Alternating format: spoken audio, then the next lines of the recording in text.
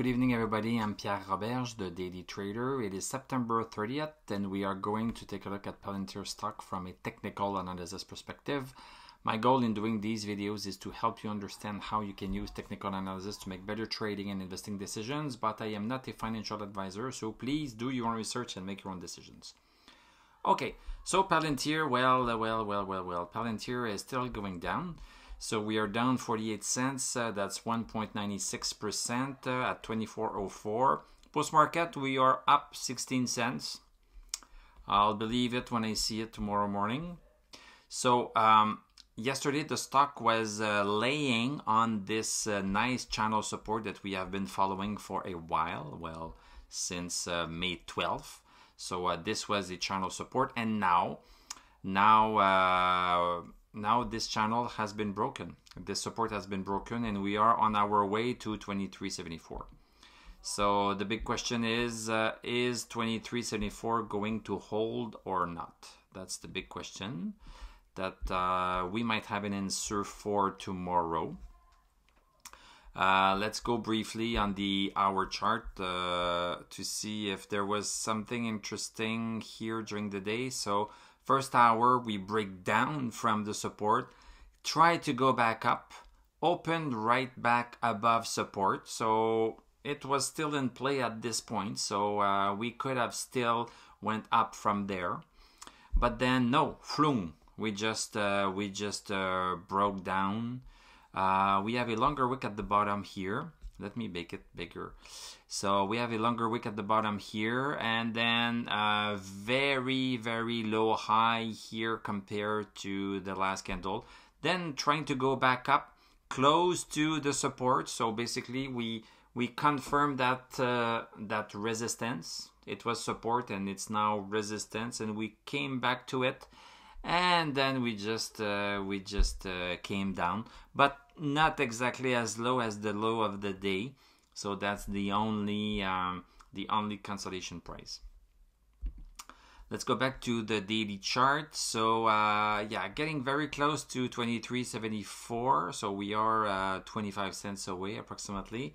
Let's look at the stochastic here.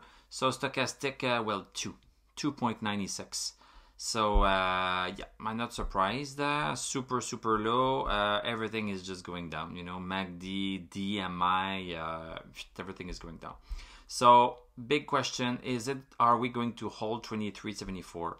I would tend to think so. I have no indication. Let me go see here. So I'm gonna do this line here.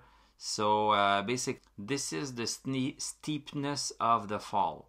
So the fall is going at this rate right here. I'm just going to start putting this there. And maybe this is where it goes. I don't like to see it here. So I'm going to put it right here. I'm not too sure about this one because it fits oddly. Yeah, okay, this is a little bit better. So, so this is what is happening right now. This is what is happening right now.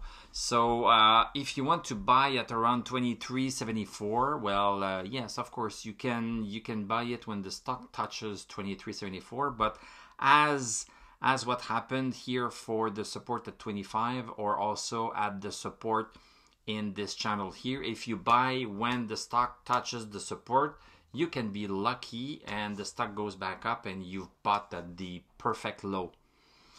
You can be lucky. I've seen people do it, and I've done it in the past, but being lucky is one thing and being consistent is another thing. So so what you might want to wait for is a little bit of a bounce. So what I was talking about yesterday is if the stock is bouncing on this channel support here, maybe wait until 25. But now that we've gone through this support, we're going to need to find another bounce. So another bounce would be on 23.74.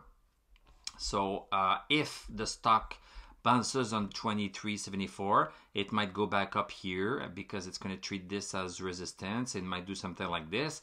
And when it breaks this resistance here, it's going to mean that the fall has stopped. It does not mean that the stock is going to go up, but it's just going to mean that the fall has stopped and the stock might be going sideways, or maybe eventually will go up. So so one of the first things I would be looking for is a break of this resistance right here. So so that would be my way of doing it. If you have other ways of doing it, please share in the comment section below. I don't know everything, and I'm always willing to learn.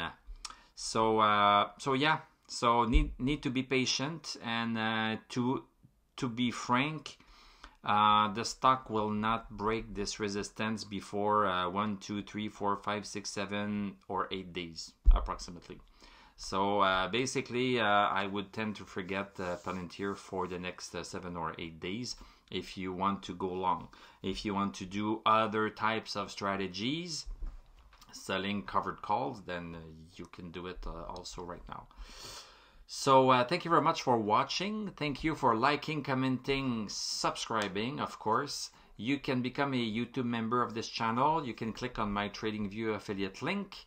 I'm going to wish you a great evening. We are going to talk tomorrow, and I'm going to tell you à la prochaine.